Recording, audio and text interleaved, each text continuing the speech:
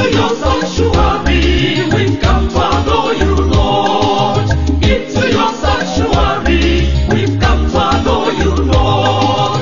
In adoration and praise, we glorify your holy name. Into your sanctuary, we've come to adore you, Lord. In the name of the Father, and of the Son, and of the Holy Spirit. Amen. May the grace of our Lord Jesus Christ, the love of God, and the communion of the Holy Spirit be with you all. My beloved one, today is 15th day of October, being Sunday, and with 28th non-night time of the church calendar year A. And reasons will be coming from Prophet Isaiah chapter 25, verse 6 to 10. A response to Psalm will come from Psalm 23, verse 6 CD. Our second reading will be coming from St. Paul letter to the Philippians chapter 4, verse 12 to 14, and verse 19 to 20. Our gospel message will come from Matthew Gospel chapter 22, verse 1 to 14. The theme of our message today is, come to the marriage feast. There's an invitation for me and you today to come to the marriage feast. Come and eat, come and drink, free of charge. That's the invitation God has given to all of us, to come to his wedding feast of his only beloved Son, our Lord Jesus Christ, in the precise way of it. Come to this feast. And that's why when you read the book of Proverbs chapter 9, verse 1 to 6, he said, the wisdom has built a house. He has set up the table. He has killed his lamb. He has mixed his wine. And he sent us the maid servants to go, and he built the house with 7 pillars. I sent out his maid servant to start the highest point in the town and invite people to come and eat or come and drink free of charge. Yes. Come and eat.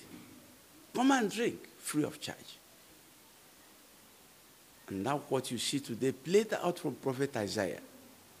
Isaiah said, prophesy that the Lord will prepare a banquet of fat fruit and a very refined wine.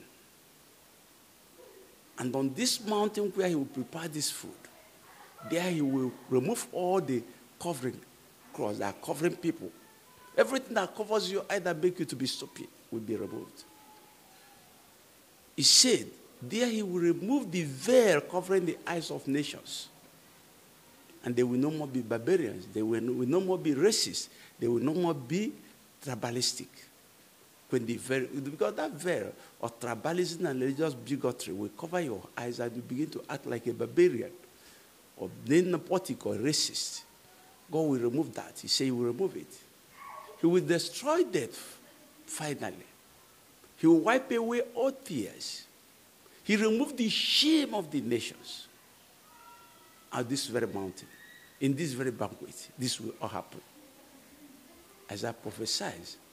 And he said that people who witnessed it will confirm. That's the Lord we are waiting to come and save us. And it has happened. We are happy. That's the prophecy that said. And he will provide this banquet for all nations. No person is excluded. Including you and me.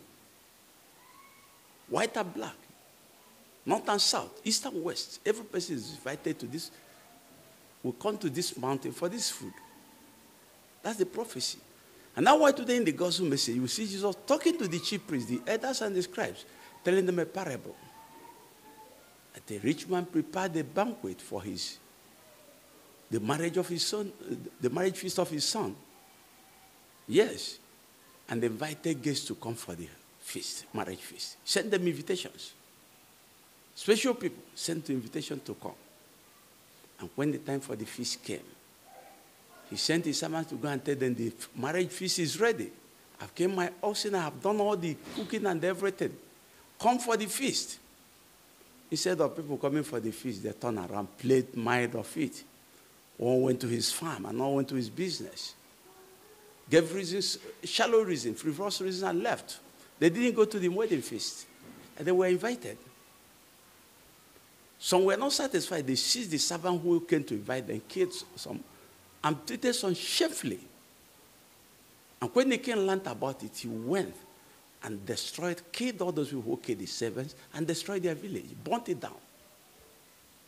Then he said to his servants, say, since the people who invited for this wedding feast are not worthy, go to the street and invite any person you see. Yes, since the people we invited, we have prepared, are not showed that not worthy, by not responding to it, let's go to the street and invite any person you see.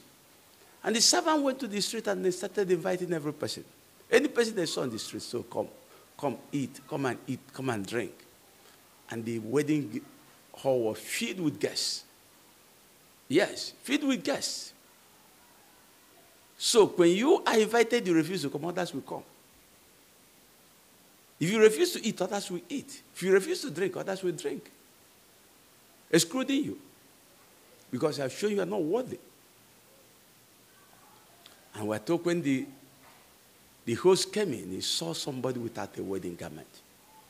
He said, my friend, how do you enter here without a wedding garment? Because we prepared everything for every person here. How did you enter without a wedding garment? What does it call wedding garment? You didn't take the disciplines, the rules that are required for this wedding. Why don't you keep to the rules? Yes, the rules were given to you. How the facilities were made for you to take the discipline for this wedding. Why don't you get up to it? And he could not talk. And he told the servants to bind him in chains and throw him into the outer darkness where they will be weeping and mourning. What does that mean for all of us? Yes, telling you, all of us are invited to the wedding feast, and the rules of living, taking part in this wedding, it's already specified that, keeping the rules of God, keeping the commandments of God.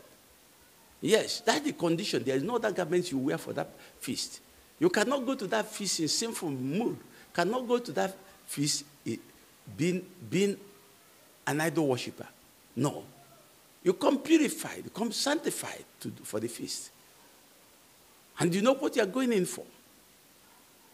And when you fail to do that, you'll be thrown into the outer darkness. So God has invited all of us to his wedding feast of his son. Now we're invited to be Christians. You are invited to be Christians, to share in this faith, to share in this love. The banquet prepared the Father with his only Son. He killed his only meat, he killed. And the wine he prepared his own blood for the salvation of the world. And that's what we're shunning and are not turning up, giving reasons. Have more earthly things than heavenly things to embrace. You have been invited to the heavenly banquet and you are thinking of earthly banquet. And you are distracted by earthly things. That proves you are not worthy of the feast. You are not worthy of the invitation. And then they went out to the streets and invited people. Since you will not use since you are not worthy, go and invite every person. One were not invited before. Go and bring them in anywhere you find them. And they came and celebrate. So when you fail to turn to God, others will turn to him. When you fail to come and drink, people will come and drink still. Yes, that you don't believe in God, doesn't mean there is no God. Get it clear. That you are invited to this banquet. Where Jesus said in John 6:53, if you don't eat the flesh of the Son of Man and drink his blood, you will not have any life in you. If you eat the body and drink the blood of the only Son, I will raise you up on the last day. You will have eternal life. And the food I'm going to give you is my own flesh. And the wine I'm going to give you is my own blood. Just as I said, when you eat this body, you are in me and me in you. As I say in the Father and draw strength from him. Can you see John chapter 6, 53 to 55? Yes, that's the banquet you are all invited to. Any day you go to the church and you are not taking part in that banquet, you will regard it you didn't attend the church. Because that's the essence of coming there that day. You are fed with the word. You are fed with the bread and wine. Any day you didn't attend it, if you have any reason not to attend it, you have denied yourself. You are sure you are not worthy of the kingdom of God. And that's why today, Paul was talking to the Philippians and Paul was talking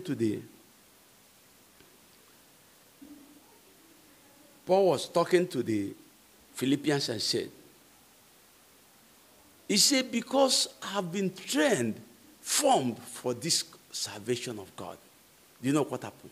I've learned how to live in poverty, in riches, in abundance, in lack, and I know how to live out all of them.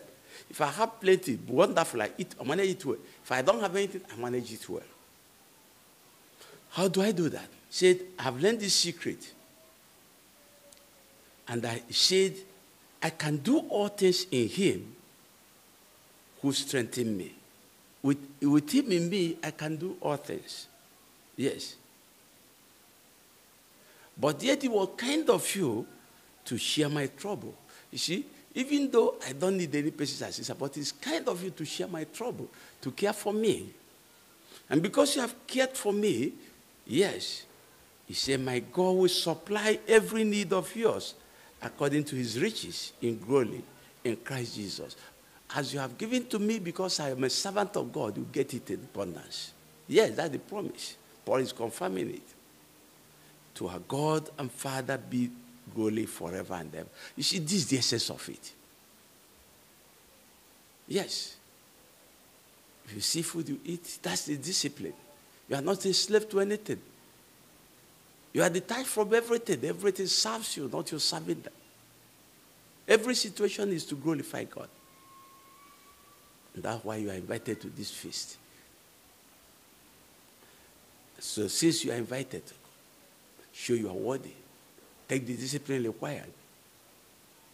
And learn from the feeding and everything you take that you cannot continue to be a slave to anything.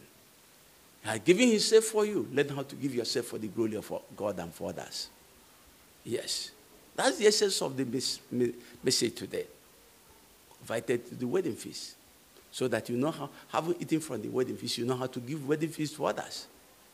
And to glorify God. And that's why the psalmist who understood this so well today, this said, in the Lord's own house shall I dwell for length of days unending. In his house I will dwell for the length of days unending. I will dwell there forever. I've discovered it. I can't leave it anymore. Since it's there, they remove my tears. This is the destroyed death that I fear. That is where they remove the veil that covers my eye. That's why they remove the shame of my life and destroy death that fears me. Why should I not go to that feast if that is the essence of that feast? And God help us understand that we are invited to this great feast, the feast of our own salvation. We ask through Christ our Lord. The Lord be with you. May the blessings of Almighty God be upon all of us. I will celebrate the grace of coming to the wedding feast all the days of our life. In the name of the Father, and of the Son, and of the Holy Spirit. Peace be with you all.